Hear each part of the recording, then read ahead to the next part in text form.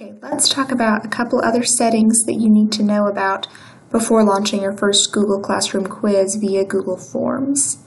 So we created Chapter 5 quiz in another video, but the problem is when your student logs on, as we set it with the general settings, it looks like this. And this is because it is not set to accept this email that's outside of your domain. It says gmail.com, and our domain matches our school name. It's autrytech.edu.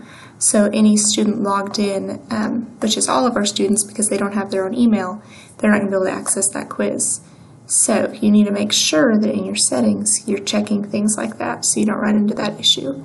And here's the problem. This, I just unchecked it. It was previously checked. So take that off so it's not restricted only to your Autrytech and trusted domains. If you want to keep this on, then you can add over here on your Google Admin console for Google Classroom, you can add domains that you trust there.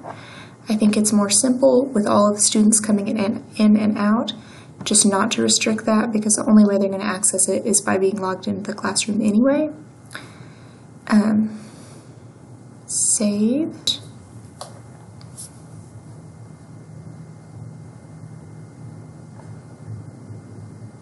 I can see the quiz. So just make sure you catch those little settings on Google Forms to make sure that your quiz is just how you want it to be.